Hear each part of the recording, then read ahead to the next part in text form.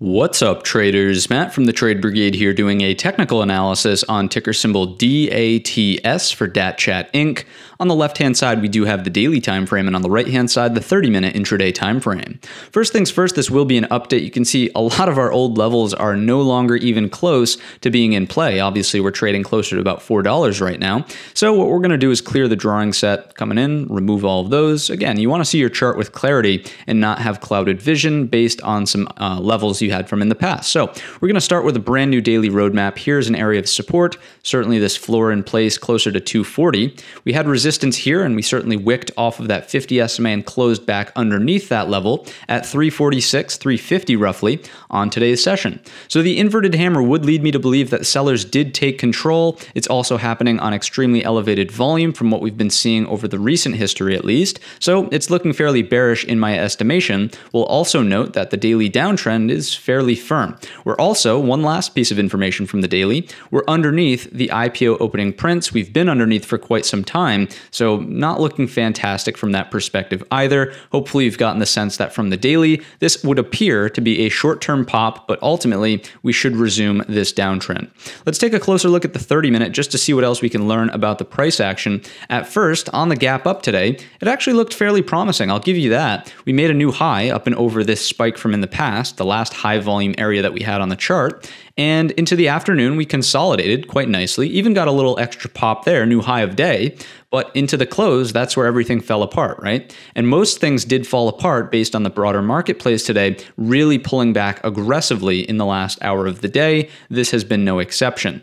In the post-market, are we currently trading lower? The answer is a little bit, but not dramatically, right? If we do something like this, you can see that we are back down underneath, but it's not like we're here at 250, right? So I would point out it's very likely we open on a gap down, but how significant is the gap? Again, it's nothing huge. It will technically put gap rules into play. So what we can do is map out where the overnight low is, where the forecasted opening print is, as well as where the close of today's session was, just so we have a little bit of a framework to use to help navigate the opening bell here tomorrow. If we zoom in, and again, please adjust those levels accordingly if they change.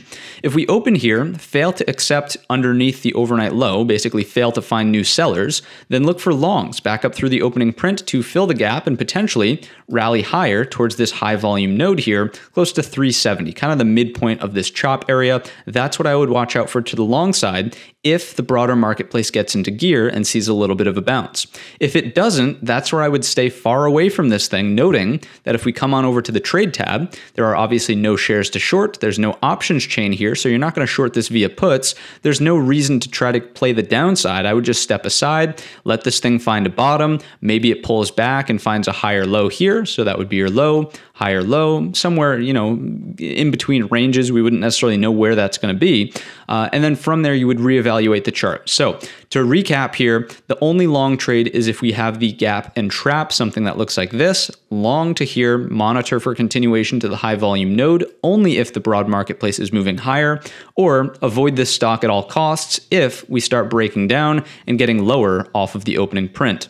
That's going to wrap up the video. If you enjoyed it today or learned anything new, let me know in the comments section or by giving the video a thumbs up. Don't forget our main channel is linked in the description, and all of that being said, I wish you a green trading week.